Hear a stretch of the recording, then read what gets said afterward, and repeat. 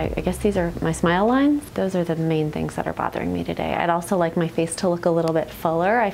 My face is kind of drooping. They form because you lose volume in your cheeks. So I always try to address the cheeks first. If you don't have a lot of collagen or fat in your cheeks, then that causes nasolabial folds to deepen.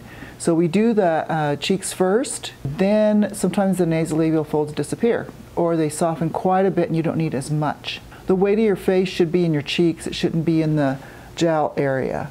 So lots of times people will pull their faces up, say, I look better like this, and that's because this is where it kind of holds your face up. Years ago, we used to just inject the nasolabial folds.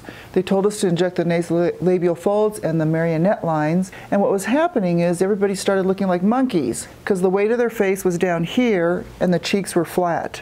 So now we're saying, wait, what about the cheeks? That used to be fuller. You know, there's really no problems doing the nasolabial folds if people really want that, but I always try to stress that that adds weight to your lower face. If you don't address the cheeks, sometimes it just isn't as flattering.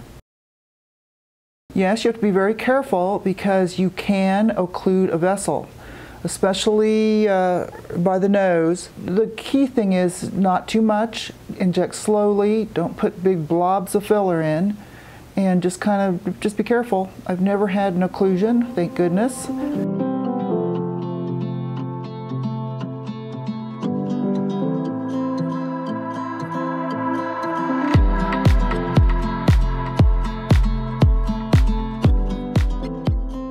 But you've got a nice cheekbone. As you age, this will become more bony looking. It's nice to have like a cheekbone with a nice curve, but sometimes older people, they have like a drop off where it's no longer curved. It's like they look kind of bony. So that's where I'm going to add a little volume.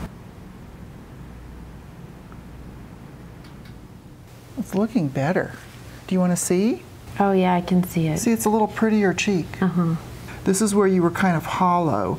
So I put in Restylane Lift and I used probably like a syringe and a third. Okay. A little bit over.